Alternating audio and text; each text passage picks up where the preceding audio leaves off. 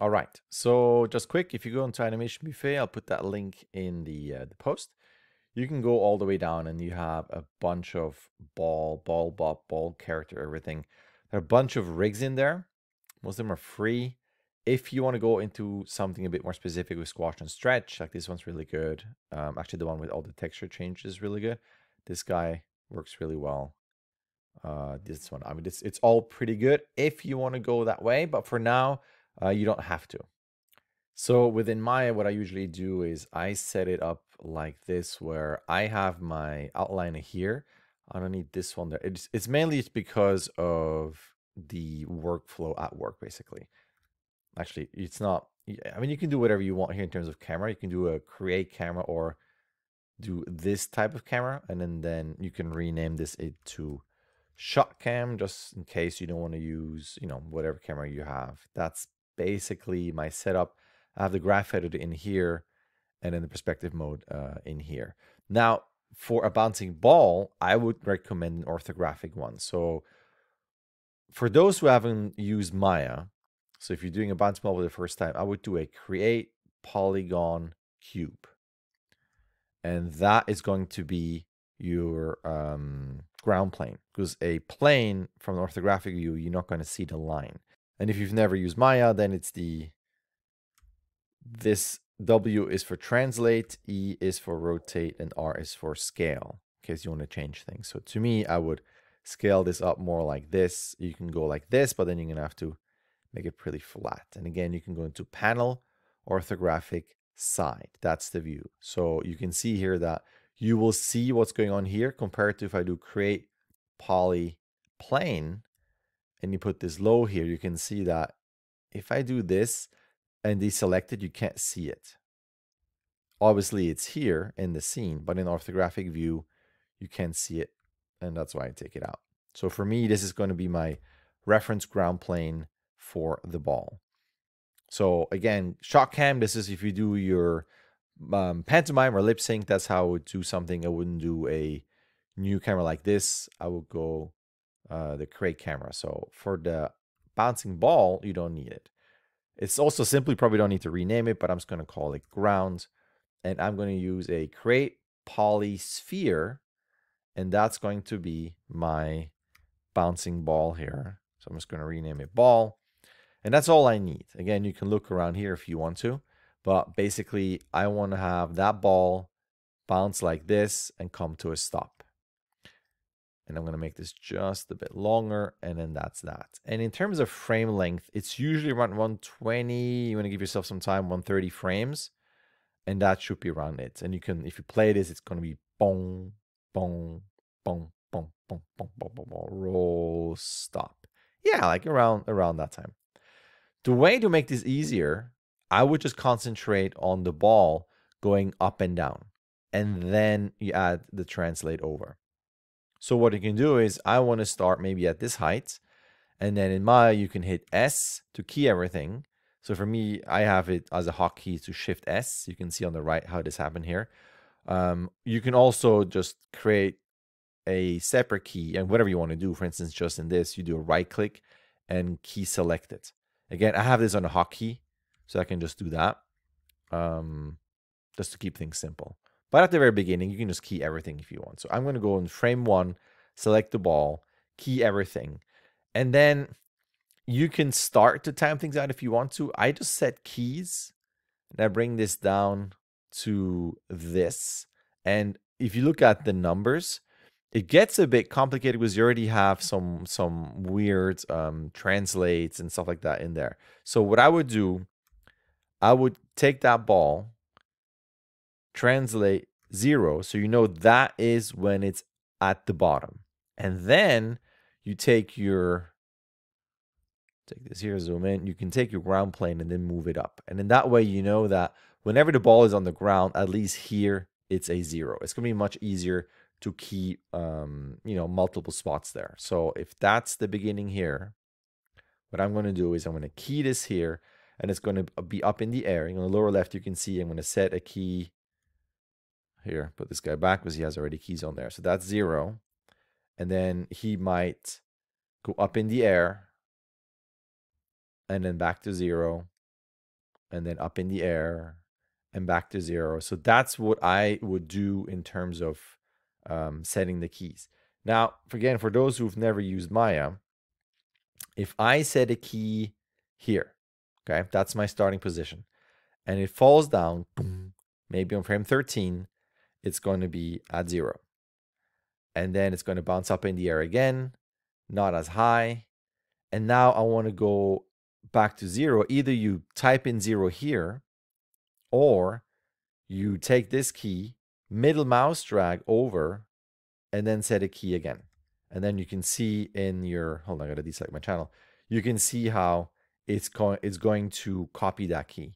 So again, I can go over, it might be up in the air, go back down, middle mouse drag this one over, set key, and I copies that. So same thing if I would be up in the air, middle mouse drag over and set a key, again, it copies that key that you have here. But again, I don't want to do that. So here it's going to bounce a bit less, and then back to 0, and so on. And you can see that this is TY, this is your translate Y. This is basically representing the bounciness of your ball.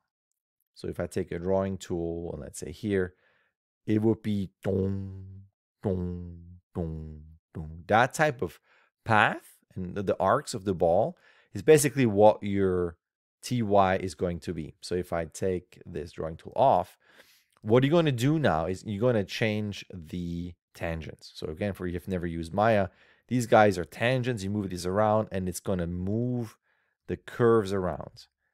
Now, what you got to do is you have to think in terms of timing and what that means for the ball, right? If you play this right now, it's just going to bounce, put this in the middle, and it's not going to be very convincing in terms of the timing. So what you need to do is when something drops, it's going to be slow and it's going to accelerate as it goes down. So I'm going to hit this, and then this one will flatten the tangent. You can see it's flat now, and now it's going to accelerate a little bit. What you can see here, and that's the big key for bouncing balls, you can see that that curve starts to flatten again. You don't want to do that. You want in your spacing, the ball, let's go back to my tool if I can. If that's the spacing, it's going to get bigger and bigger as it drops, just in terms of anything that you want to accelerate. A ball, any type of movement, right? So the easiest way to do this, I mean, there are different ways. Some people, with this here, they break the tangent. So now I can move that tangent separately and won't affect the right one. And what they do is they use weighted tangents and then they scale it all the way in. I'm not a fan of weighted tangents at all. It's a huge pain to work with, especially when you take over a shot from someone else. So what I do is I always break the tangents. So I do it like this. And then basically what you want to do is every time it's at the top, right? If you're looking like this, you're going to flatten the tangents. And here, I'm going to break the tangents. And here, I'm going to break the tangents. And then that's that. This needs more corrections. Obviously, this has, I don't think it has enough bounces.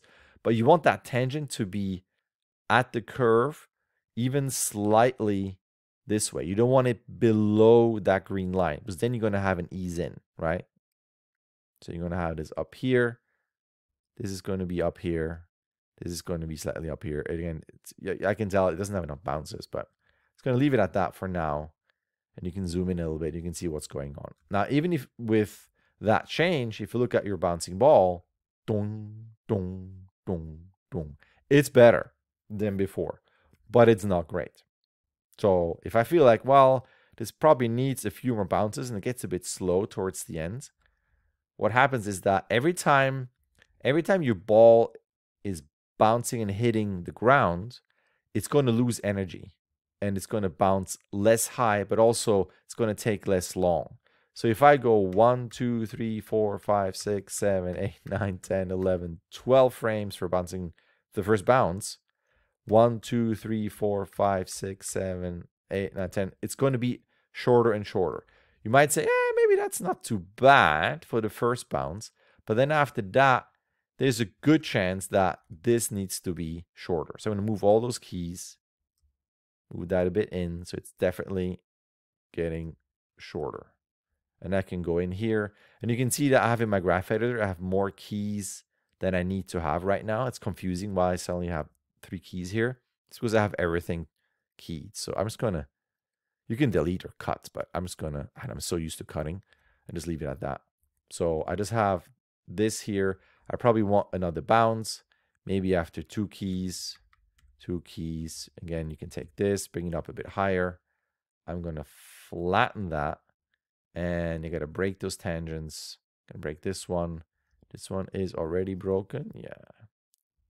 And every time you do make any changes, you have to kind of reassess how your tangents are. It's kind of okay. It's not great, but I think it's going to feel better. This feels a bit off in terms of time. Definitely going to make this a bit shorter. And you can see that doesn't look right because it needs to be, again, that tangent can't be below that green line. Otherwise, it's going to ease in. If you look at this, your bouncing ball, let's go back. Boom, boom, boom, boom, boom, boom. Not too bad. At the end, too fast. I'm going to take a key here and make that just a bit longer. Boom, boom, boom, boom, boom, boom. Not too bad. I can probably do one more bounce. So let's say 2 frames, set a key, 2 frames, set a key, and then this one will be really minimal. So flat, break the tangent, which I already have. And as always, let's break that tangent here just in case I need to add another bounce. So now you have a basic bouncing ball. It's kind of okay. Again, I'm not worried about any squash and stretch or textures for rotations. So what are you going to do now? I want this to travel left or right. So the blue one here, if you select this here, this is my travel key. So that's your translate Z. I'm going to set a key here. And at the end of the ball, imagine it travels left or right. It's going to go bong, bong, bong, bong, bong, bong, bong, bong, roll, stop. Maybe around here, I'm guessing. I'm going to set a key, or you can just move it. It's going to set a key for you, right? That is that. Now, if you do this, it's going to travel very evenly and come to a sudden stop right there, because that is a very linear key. So what you want to do is you want to flatten that last one so that it comes to a slow stop like this. You don't want to ease into this. You're going to bring that down, and you can bring it down like this. It's going to accelerate and slowly stop. Now, if you watch this, it's not going to accelerate or slow down enough. It's moving. It's actually not that bad. I was going to say, you might have to set a key here, move this a bit over, spline it, and adjust it like that so that there's enough long time. You can go like this and really give this a very slow ease in. But I think right now for me, it takes too long too. So it's going to go bounce, bounce, bounce, bounce, bounce, bounce, bounce, roll, stop. Like to me, at this point, it should probably already stop. And if you want to be extra picky, your ball can come to a stop, roll back a bit, like overshoot a bit, and then come to another stop. Meaning that at that point here, it might go back a little bit. So what that does here, it's going to go a little bit over, flatten this tangent. And that's a lot. It seems like it's going to roll back a lot, right? Let's zoom in here. What is that stop doing? Yeah, it's good. That stop, it stops too quickly and it rolls back too much. I don't mind how much it rolls back. Let's see. Yeah, it's a bit much. So it should take longer to come to a stop, but not roll back as much. So I'm going to bring this down. And if I look at this key, it might be more like this. So now if I look at the ball, where's the ball? There you go. Doom, doom, doom, doom, doom, doom, doom. Not too bad. Let's full screen this. So that's a comfortable amount of time where the ball is going to come to a stop. It still feels like it's rolling a bit long. Take these keys, bring it back a little bit. Doom, doom, doom, doom, doom, doom, doom. It's a little bit long, but it's fairly comfortable. Now, if you look at the bounces, it works. It's a bit standard. you can go into, I need to go into animation. So if I've never used Maya, here you have the different, it changes all the tools up here. So if I go into animation, you can go then visualize, and then you can say, where is this here? Create editable motion trail. And now you can see what those bounces are doing. Bounce, bounce, bounce, bounce, bounce, bounce, bounce. I can see with this that this takes longer than this. So I'm going to take this key, bring it back. So you can see visually how this is changing, right? And then you have this bounce. Okay, this feels just a bit off with that. I'm going to take this, bring it down. And after that, it's kind of okay. It's basically you want, for instance, 1, 2, 3, 4, 5 frames until the top. 1, 2, 3, 4, 5 until the end. It's usually, it's safe to bring this to the same length. So 1, 2, 3, 4, 5, 6, 7. 1, 2, 3, 4, 5, 6, 7. And that's pretty okay. Now, as you move things around, again, you do want to check in your TY how that is affecting your curves. It's not too bad. I don't see anything where the tangent is below the line. But again, it's a bit boring in terms of how the bounces work. So if you watch this again, let's go up here. It's going to bounce, bounce, bounce, bounce, bounce, bounce, bounce, and that's that. But you can exaggerate the drop where the hang time, so when it's up here, is a bit longer, and then it drops a bit faster, up a bit faster, hangs here a bit longer. And you can do this, again, multiple ways. So if you have, let's say, this, like the first two, again, you can take this tangent and you can give it weight, and then you can pull out those tangents. It's going to change all this. I'm not a fan of that. I just like more control on my own. So I can go here, set a key, bring it up a bit, and then adjust the hang time like this. So same thing. If we go to the apex, let's say 2 frames and then 2 frames forward, just to make it symmetrical. I don't really mind too much about a huge amount of contrast. You're going to give this longer hang time, and I'm going to have a bit more of a sharper drop so that this tangent is not exactly overlapping with that green line. It's going to be slightly above. Whenever you do that, you're going to have to start adjusting a few things in terms of the height. If I do this mindlessly for both, again, you're going to zoom in a little bit. I'm going to spline this whole thing, hit this one, and make sure that this one's flat. And this one is a bit more like this. And adjust that. It's kind of okay. You can see how it feels like it's going to be okay, but then it kind of travels too much. Again, you're going to have to go back in there and start adjusting so that your tangents are not like this going in or like that. You want to be nicely curved. And that's usually just for a bouncing ball. You're not going to have that type of fine-tuning in terms of symmetry when it's a character doing something very specific. You want a bit more contrast in your timing. So I'm going to keep it like that. Again, this feels a bit weird. I'm going to bring this up a little bit. I have no idea what this is going to look like. I'm guessing it's going to be okay. I'm going to bring this up, maybe this a bit here, and maybe a bit more like that. Let's watch this. Let's take the graph out.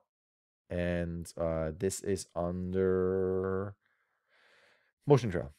So if I play this now, doom, doom, doom, doom, doom, doom. See, that feels already different. So that hang time is longer here, then it suddenly drops. Boom, boom, boom, boom, boom, boom, boom, boom. Into this. Do I need more bounces? Doom, doom, doom, doom. Nah, feels okay. That's not too bad. That to me is your standard, and I can have the grid is grayed out. That is on. My Maya does this. You have the grid on off here as well. You kind of see a bit more of the distance and what is going on there. Don't really need it at this point. So again, you can exaggerate this where I grab this and I want to make the hang time really long. I can grab this out here and it's going to suddenly drop. I want to make that really extreme and bring this up. So this is going to be, you can see how long it holds to a point where it almost travels too long in a straight line, where you almost have to start adjusting this a little bit to some degree, right? So if I do this and I do a longer one here, I Again, I can bring this out 1 frame, bring this out 1 frame. Whoops, 1 frame. And then I look at this. Does that flatten too much? Maybe. Then it comes to a point where it comes down to your sense of timing. Like how does it feel for you? Because there's only so much you can do in terms of, all right, well, let's set more keys, put some asymmetry there, blah, blah, blah. Like as an animator, you really have to go by feel as well. So I'm going to add a bit more hang time here, bring this up, and this feels like really long. This doesn't look right to me already, but let's play it anyway. Kind of okay. To full screen. It's not too bad. You can probably at this point also exaggerate the last ones. All right, if I'm here and you want this, you can also say, all right, well, let's exaggerate, maybe go a bit higher to flatten these, not too much, adjust this. Definitely a bit more here, leave the last ones, and let's see how this feels. So you can, hopefully you see this, that the hang time is longer, like how long does it stay in the air, and the drop is going to be fast. And you can see also the timing here and the spacing, how the ball starts to accelerate towards the end. It's not massively accelerating towards the end where it doesn't feel like there's almost like a pop. So if I would go even more, right? Let's exaggerate more. Do this, maybe like that. Really bring this up here and bring this up like that. It might even go like this. Maybe just adjust hang time and really bring this to something that's more like that. You're going to start having almost a pop, pop. And that starts to feel too fast. The first two, especially that last one, it just gets too fast on the drop. So you have to be careful in terms of timing here that this doesn't immediately drop like that. So again, to me, I would reduce this in here, reduce it like that. It's all because of this here. And again, you can bring this back a little bit, maybe bring this back a bit, adjust this a bit so it's not so crazy. And that is that for a medium bouncing ball. I would give this again enough time to roll. I still feel this is probably too long.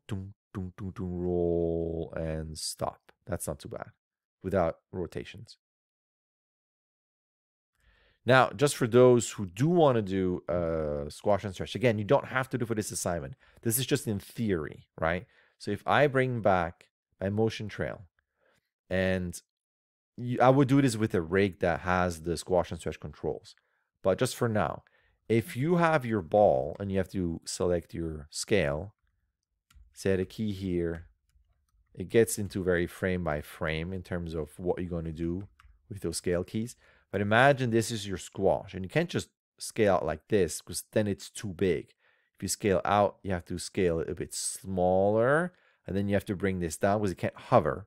And it starts to change your TY when you start adding more keys like that. And even in terms of translates, you have to be very careful once you start adding squash and stretch.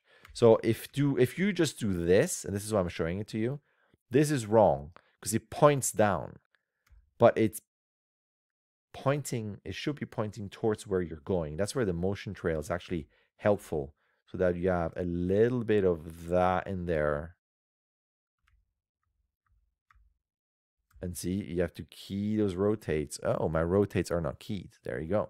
So I got to rotate, set a key, rotate more like that, set a key, and it's okay. When you go up, same thing here. I want to set a bunch of keys, and that's when you start setting keys on rotations and translates. Not every frame. It depends what you want to do with it. But I want to go up here. Again, you can't just scale like this. You're going to have to point that ball towards where it's going. It's going to stay on that path a bit more, and then it's going to be okay. If you want to go extreme, it can go all the way up. And on the up, it might even squash like this. Like that can sometimes happen. But again, you're going to have to start looking at, well, where is it pointing? And then you start having a few more keys like that. And then it might even point like that, and then you want your scale to be back to normal. So 1 here, 1 here, and so on into the drop. So if you watch this without the, what did I do here? Motion trail. You can see the difference here between a squash and stretch and no ball. And you also have to look at like how this feels, right? As it goes down, it starts to stretch. This might be already a bit much. Here, stretch, and then you can see how this feels, how suddenly that ball has a slight change, and then a squash here, and so on. Just it gets very interesting in terms of feeling here. To me, I will probably rotate this guy already a bit more into this and start almost leaning the character, the ball a bit backwards. It gets kind of cute. Sometimes you can really go frame by frame and say, okay, well, I want to have a feeling of this right before the end. Then squash, and then out like this. And even that maybe here. So maybe a bit higher. And then you can see how that feels. It gets very weird because you're starting to ease in, right? Was I have a key here, and then down here, and then this. This just doesn't feel right. So be careful when you start adding more keys like this.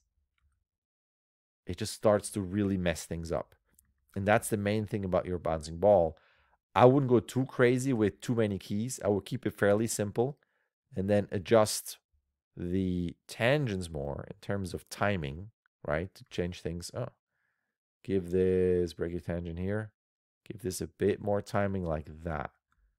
Adjust it more like this versus setting too many keys, especially when it comes to moving over. And what I see in some of the bouncing balls in your reel is when you have the ball bounce and then suddenly like accelerate forward like this, and then it goes down and then suddenly accelerate again. Then you have something like this. Too many keys. And then especially something like this where it just pops and goes down. That's overcomplicating things. So translate when it moves left to right should be really simple. Your up and down should be really simple. It's very flat here, but again, in terms of just the look and how it feels. It gets a bit more complicated once you do the squash and stretch. But that's also going to look different if you use a rig that has controllers, if that makes sense. So that is the bouncing ball. Medium weight, couple bounces, enough time to roll back a bit and stop. And again, I wouldn't do a squash and stretch just yet. So just concentrate on the ball. I can take the scale and then delete it. Now, if I change any type of timing, it might look weird because now suddenly I changed the timing, but I took out the squash and stretch. It still kind of works a bit poppy, but I'm going to leave it at that before I confuse you all too much. Hope that makes sense. And I'm going to do one for the bowling ball, which is a lot simpler, and then the beach ball, which just takes a lot longer. And that's it. Questions, let me know. You can just reply to the module post there, and I'm happy to explain more. All right, thank you.